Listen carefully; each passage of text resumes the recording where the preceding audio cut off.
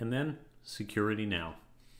When I taught a previous operating systems course, ECE 254, after the introduction, we spent some time talking about the history of operating systems, what qualifies as the first generation of operating systems, and what's the third, and where do modern operating systems fit in this generation scheme, and all of that. And while some understanding of the history of the thing might be helpful in explaining some design decisions, the discussion was too vague and too high level to be useful. It just ended up being, oh, hey, here's some random trivia, and that didn't really make sense, right? It's not a good use of time. It's much better if we focus on something useful, and in this case, we're going to talk about security. I really do not like trivia-based exam questions. I'll just memorize these random facts about what qualifies as a second to your operating system like that. That's silly. But security, that's interesting. But we're also going to talk about, well, protection. In fact, we're going to talk about that more than we're going to talk about security. But let's just get into that. So in many textbooks, security and protection are subjects sort of left to the end. I don't think that's a great plan, actually. Security is something you want to bake into your design and something you want to have in your mind constantly. It doesn't really work to try to bolt it on afterwards. As we go through the topics of the course, we're not going to stop at every opportunity and consider the security implications or the risks of every possible decision, but it is still something that you should think about, and it is something you should have in your mind. Thinking about security from early on helps you to make good design decisions and recognize potential problems earlier than if you realize it only after you've had to disclose the bad news about some security breach. Now, an operating system is designed to support multiple users concurrently, each of whom is potentially running multiple programs concurrently. And then there are the operating system's processes itself, which are not really under the user's control.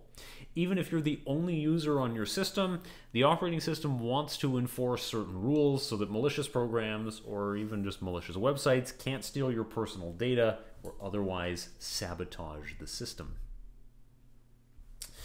Real-time operating systems, incidentally, are less likely than others to support the idea of multiple users concurrently. Industrial machinery to assemble a tank doesn't really have user accounts and configurations the way that a server running Ubuntu might, but nevertheless, that kind of system can still have multiple processes, so it's still valuable to consider this sort of thing. And typically, operating system designers create some policies and also policy tools. And some policies are just part of the operating system and cannot be changed. A file must have the execute permission in Unix to run. This is a system policy, and there's no option in the menu to turn that off. Others are configurable. Can a non-administrator user install new programs on the system? Sometimes that's fine, and sometimes you do not want that at all. Security policies have trade-offs, and the trade-off is with usability, right? It can be very frustrating for users who are denied permission to do some operation and they have to go ask an administrator to do it for them. But on the other hand, you can't be too lax about this because you most certainly do not want to find your company's name on TV having to report a data breach in which a bunch of user personal data was stolen. And yeah, as the graphic suggests, the security budget before a data breach is very different from the security budget after a data breach, right? And the operating system must enforce whatever policies, whether they're the configured ones or built-in ones, whatever they are, the operating system has to enforce them. If security policies are not enforced, then, well, malicious users will be able to exploit the system, and you do not want that. If we do this well, we provide three desirable properties: confidentiality, integrity, and availability. Goes by the acronym CIA. No particular relation to any government agencies using similar acronym.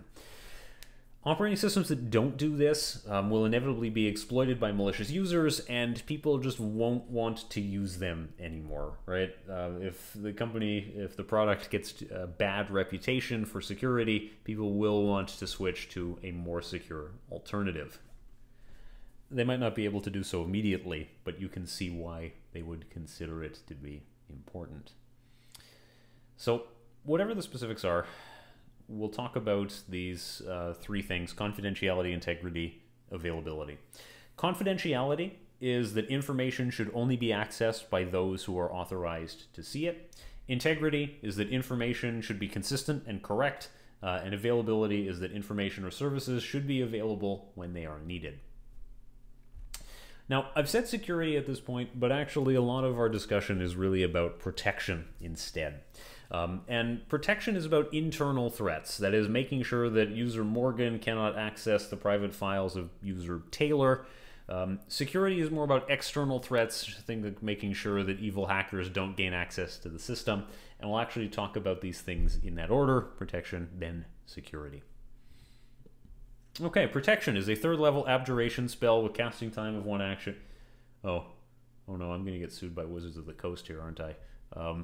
This should fall under the open game license, but yeah, if you followed any of the drama around that earlier in 2023, you might know why it might not be a good idea for me to use this.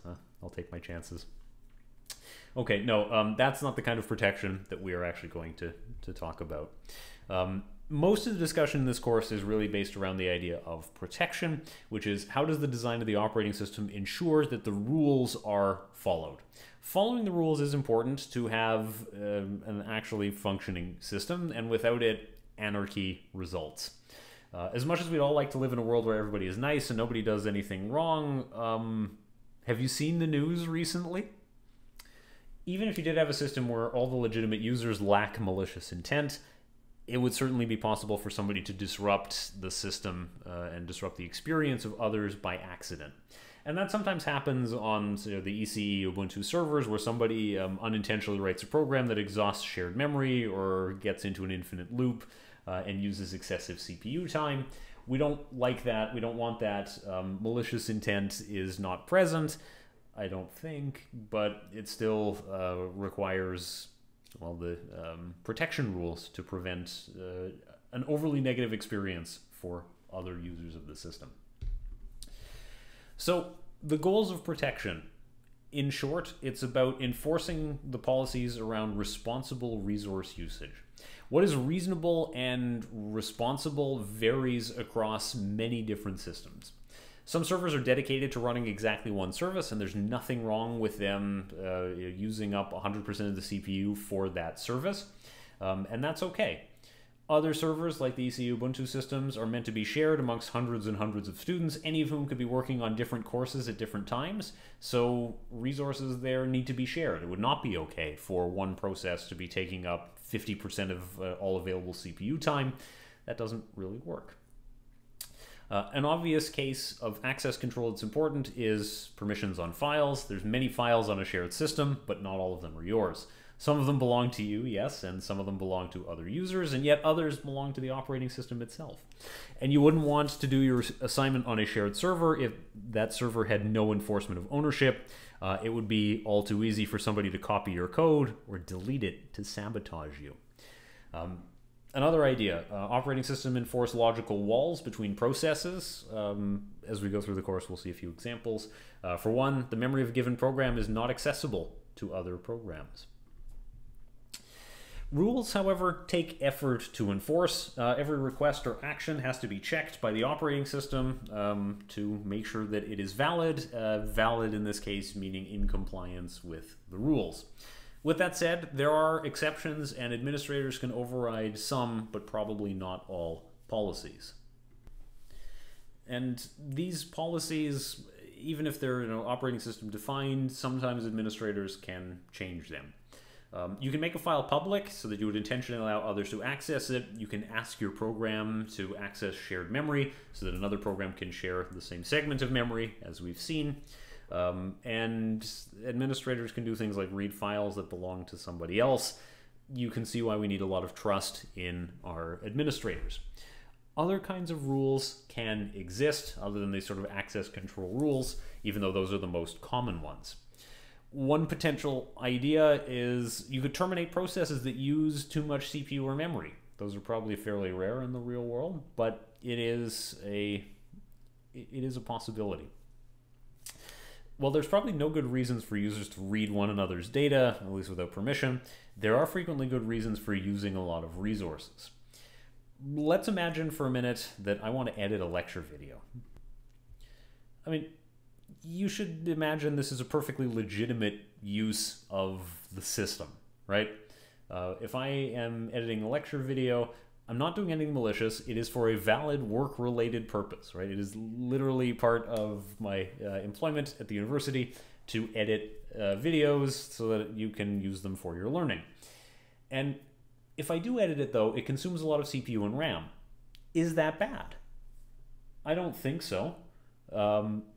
It's legitimate use, but it might set off alarms if we just considered the CPU usage and the memory usage in isolation. This does mean that we can't be super strict about the rule, right? If my process was terminated every time I tried to edit a video, I would say this is a bad policy because editing a video is a legitimate part of my job. But because there is this lack of strictness, it does give an opening to malicious users. They could make excessive requests and they could overwhelm the system. When we talk about scheduling algorithms, we'll see how a real system will do its best to make sure that even if a user is requesting excessive CPU time, it won't impact others too much. If that's not enough, there is always the option to escalate to system administrators who can potentially do something about it. This brief introduction hopefully makes clear the importance of protection when we consider how file systems, shared memory, and others work to prevent internal problems, but we should also consider external factors.